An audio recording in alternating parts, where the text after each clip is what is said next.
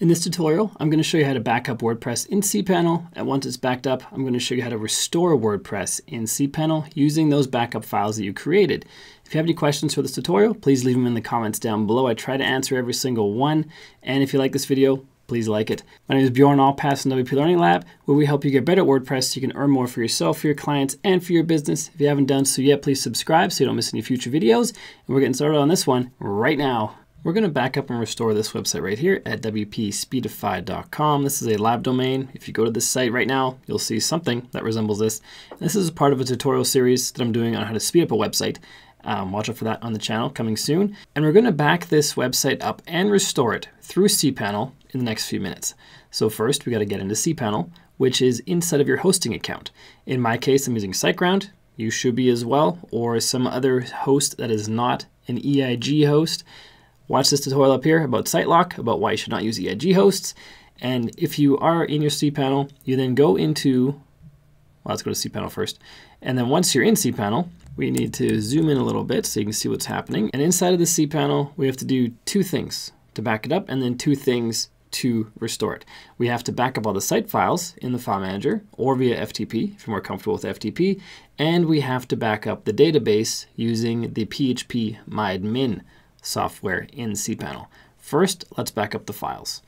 And then restoring is just the opposite. We upload the files back to the server through File Manager, and then we import the database back into PHP myadmin. So first, let's open File Manager. Let's go to the home directory. And in here, if you have sub-accounts, they may be listed right here. You probably have to go into public_HTML. And in here, the sub-accounts, in my case, are called Brizzy, Elementor 2019, Get WP Astra, and WP Speedify. There's two of them, and likely this one is the accurate one. No, it's not. WPSpeedify.com. Okay, this is where all the files are. So these are the files for this website. I'm going to highlight all the files.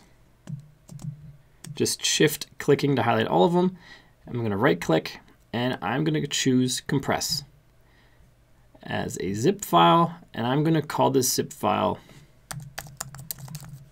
full backup and click on compress files. Now this will zip all the files, which will make it easier to download them. This is not possible via FTP. If you want to zip the files, you have to do it via File Manager in Cpanel. Via FTP, it's going to download all the files to a folder on your hard drive, all individually. You can zip them on your hard drive later if you want to, but you can't zip them via FTP. Click on Close when that's done, then click on Reload, and we have our full backup zip file right here. And I am going to right-click it and choose Download. Now it's downloading it right to my hard drive. Now that's downloaded, let's check it out on our hard drive. This is the zip file right here, full backup. It is 94.3 megabytes. I'd be able to back this up using a plugin in WordPress, a free plugin. But if when your website's too large, the free plugins no longer work because they limit you by the amount you can back up, as in file size you can back up. And if your website is beyond that limit, you have to go to the Pro version and then back up using the Pro version, which you have to pay for. What I'm showing you here today is free, and you can do this anytime, but it is manual. So there's pros and cons, but I always believe that you should know how to do something a plugin does on your own before you let the plugin do it. And that goes for backups as well. So now we have the files of the website. Now I'm going to go back into Cpanel. I'm going to leave that tab open. I'm going to open PHP myadmin. I'm just going to Control-click to open that in a new tab.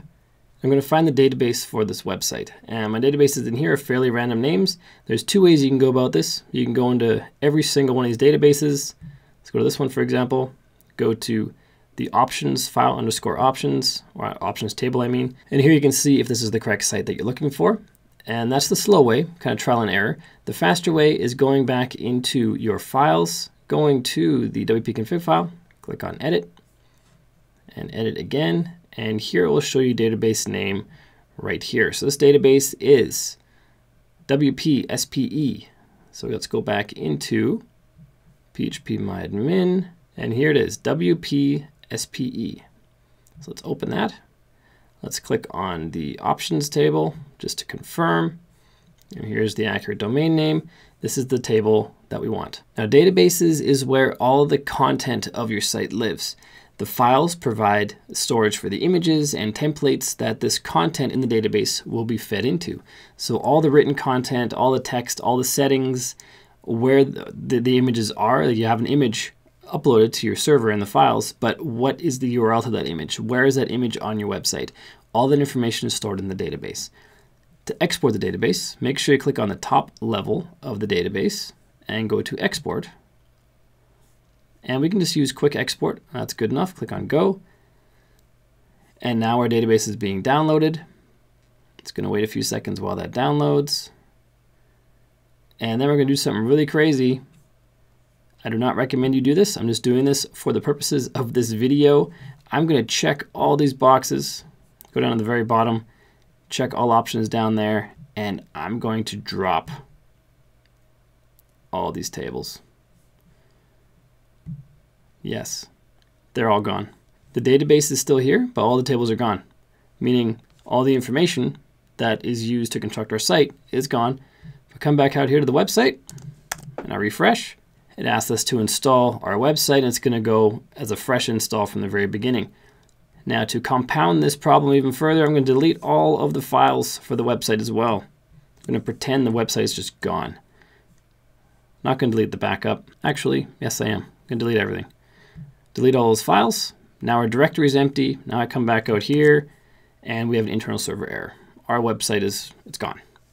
So now we start the second half of the tutorial, which is how do we restore our website from the backups we made. Hopefully we did those backups properly, which I think we did, and we're going to find out in just a few minutes.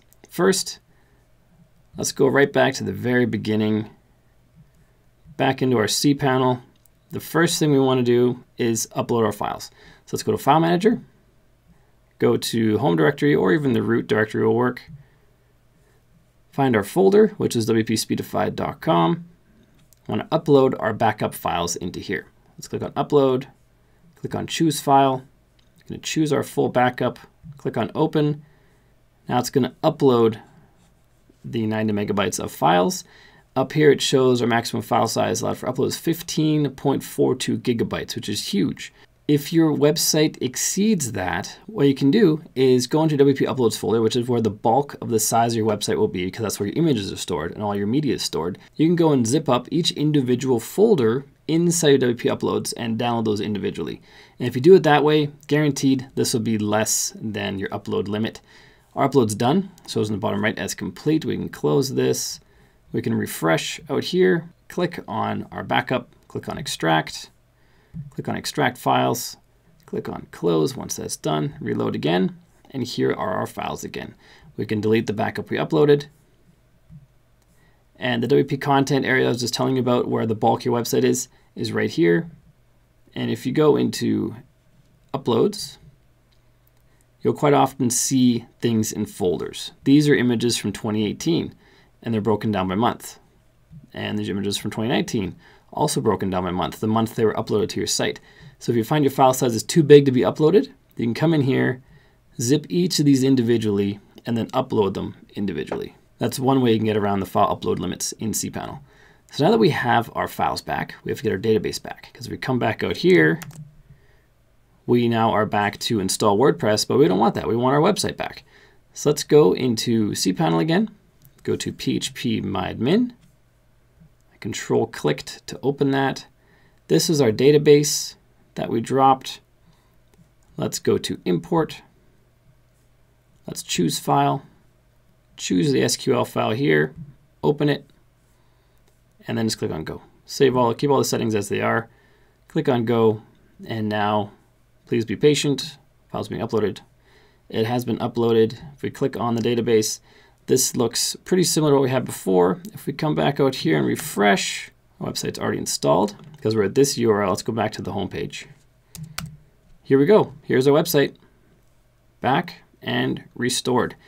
Now the one thing I'd be asking is, what if you don't have this database to restore to? Then you have to make a database. So you'd come into cPanel and you go to MySQL Databases. You enter a database name here. Let's just make a funky one. Click on Create Database, go back, and before you go back, copy this to a notepad or somewhere. Copy it to somewhere where you can copy and paste it into the config file in just a minute. So copy that to somewhere, then create a username and generate a password.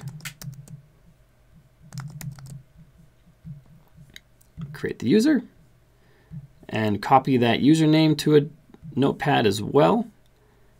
And now we have to connect the username to the database. And I think it's this one I just made. I don't even remember.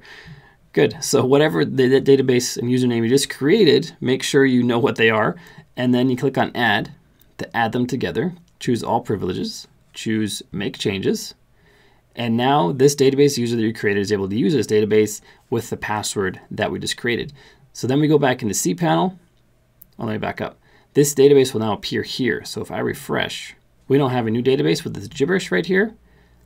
We can now import our SQL file into this database and then update our credentials inside the WP config file to be the database username, database name, database username, and password that we just created. And then now we've connected our old site to a new database, and it should load just fine, just like it did here. And that's how we can back up and restore WordPress in Cpanel. So that's how it works. I hope this video helps you. If you haven't done so yet, please make sure you click subscribe and ring the bell so you don't miss any future videos. And then check out this video up here, which shows you how to speed up your website once you have it all backed up and restored. That'll make your website a whole lot faster. And this one down here will help you make your website more secure. So check that out too. My name is Bjorn Allpass in WP Learning Lab. Until next time, keep crushing it, and I will see you in the next video.